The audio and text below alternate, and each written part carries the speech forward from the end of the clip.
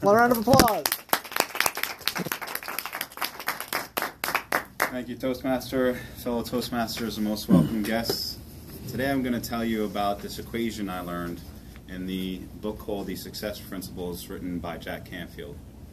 I want to tell you how I learned this. I'm going to tell you how this equation happens in your everyday life, and then I'm going to tell you how one of my stories of how this equation played a big part in my life.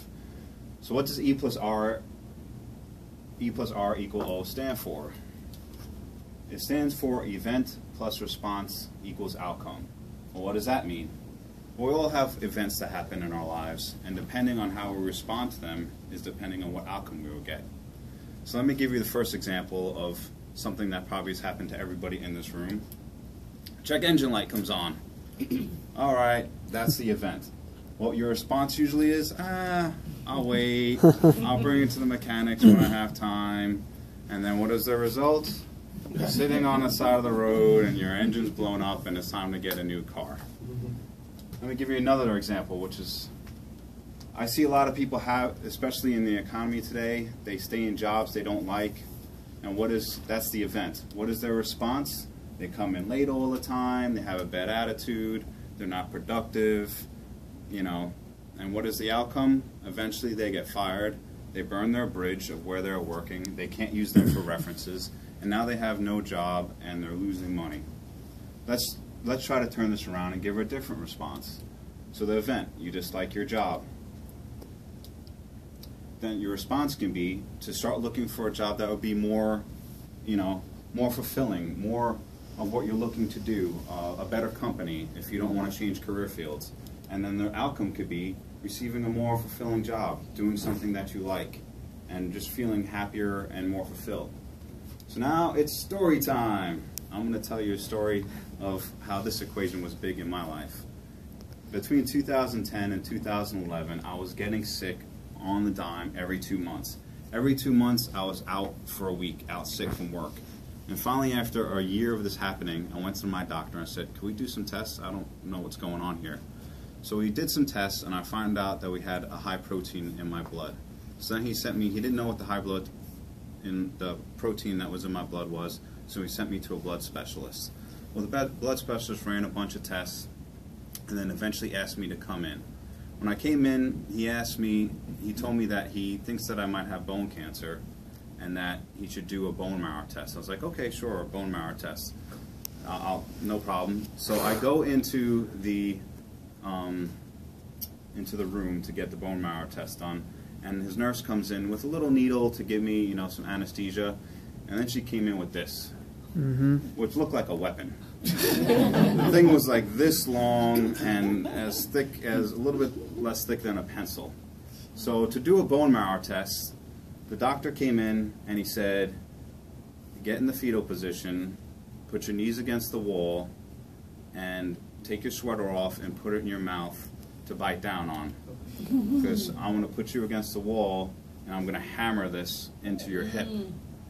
Well, he hammered it in, and then he took out the bone marrow the first time, and it was like he sucked the life out of me. It was like he took my soul out of my body. It was so painful, and I was like, all right, good. He's like, no, we got to do this 2 more times. So to ease the pain, he's like, on 3, breathe in, and I'm going to suck out on 3. So 1, 2, and he takes the bone marrow out. So after doing the test, I was completely blindsided. I just got told I might have bone cancer. He just did this test that was excruciating, and he goes, okay, I'll call you in a couple of weeks with the results. So I get to my car, and I'm shaking from head to toe with the adrenaline rush from what just happened and all the news that he just told me. And I cried and cried and cried in that car. And then what my response could have been? I could have felt sorry for myself. Screw this, whatever. I'm going to go party, go crazy. I said, no, I'm going to beat this. So I decided to change my life and change my responses. And I decided to get back into the gym, eat healthy, and go through this whole thing. So the doctors told me I had to go to the cancer clinic at NYU, and they told me by this happened on the Friday before Memorial Day weekend. Great way to start the weekend, right? They told me on July 18th I would have all the results from all the tests. So I had around about 2 months. So I decided I'm gonna get back in the gym. I'm gonna start eating healthy again. I'm gonna take control of my life. So I went to the gym, started working out, working my butt off, started eating right. And then so what I decided to do was, the day before my test, I was going to have a photographer friend of mine do a photo shoot with me. And I was going to prove to the world and to myself that nothing can beat me. I'm 33 years old. I'm a young man. I'm strong. I'm not going to let this beat me. So the day before my results, I wanted it before my results. I booked the photographer photo shoot, and then this was the results after 2 months of a lot of hard work. Woo! This guy. Wow. Then the very next day, I went in for my results. My protein levels went down, and I didn't have bone cancer after all.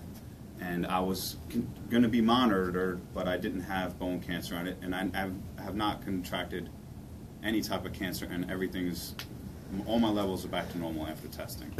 So that was my response. I could have easily went into a deep depression, let everything get out of control, but I decided to take control of myself, of my life, and get the outcome that I wanted, which was being cancer-free, healthy, strong. So I tell you all, you should write down this equation and use it every day in your life, because what your response is going to tell you what your outcome is going to be. So what will your new responses be to get the outcomes that you want in your life? That's what I'll leave you with. Thank you.